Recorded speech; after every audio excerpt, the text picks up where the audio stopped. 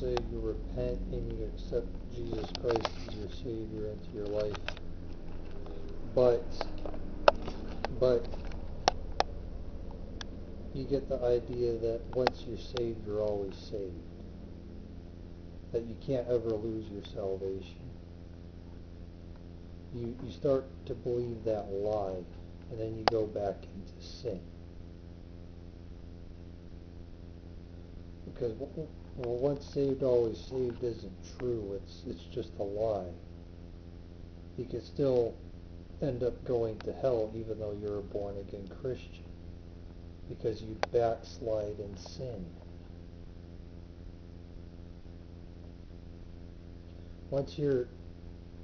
When you get convicted of your sins, even if you're a born-again Christian, you still need to repent. You still need to accept. You still need to repent of the sins in that, so you can be cleansed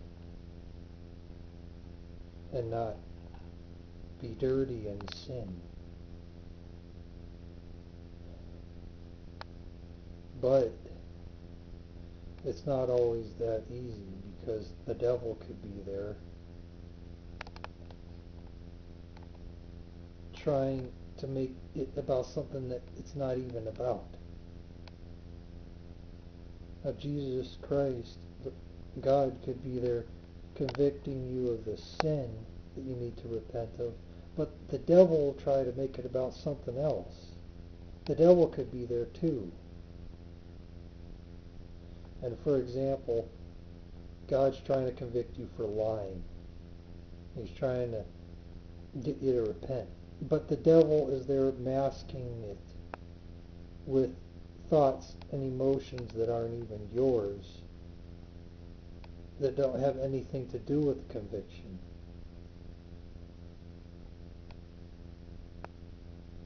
Like, the devil could say, well, society doesn't want you doing that. You're going to go to jail. This is going to happen to you. Something like that.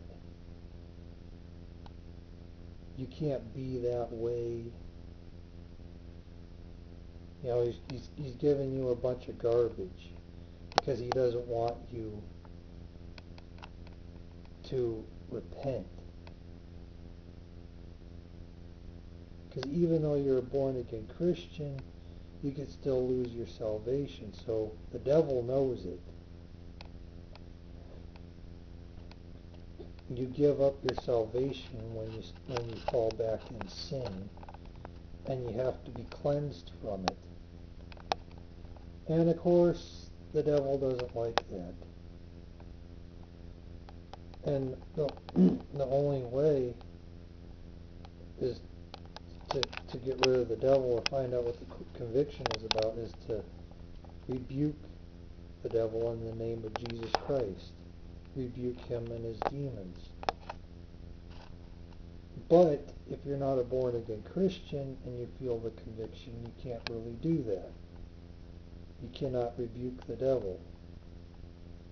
You just have to say the prayer and accept Jesus Christ as your Savior.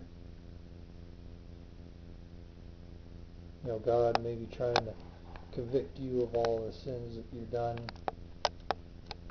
so you can become a born-again Christian and be saved, but the devil is going to give you all these lies and all this garbage saying,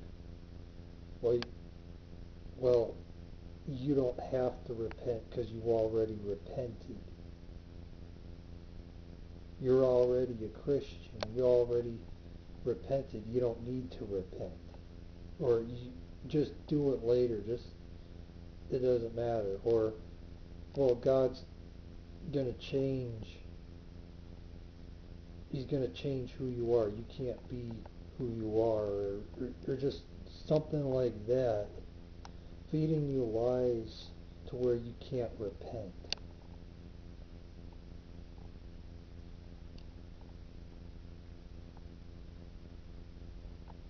So you could be a born-again Christian, but you still have to keep repenting for the sins when you feel the conviction of God. But Satan could also be there trying to keep you from knowing what it's about.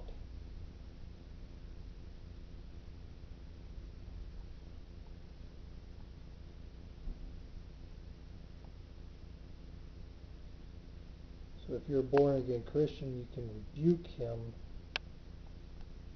if he says that Satan is there, and then actually repent and find out what the conviction is that God is convicting you for your sins. So don't just,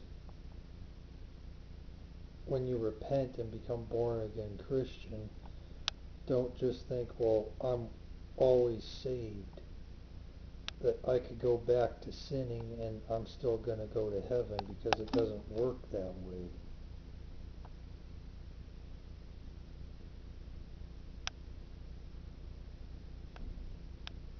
It doesn't work that way. That once saved, always saved thing is just a lie from Satan to get you to hell.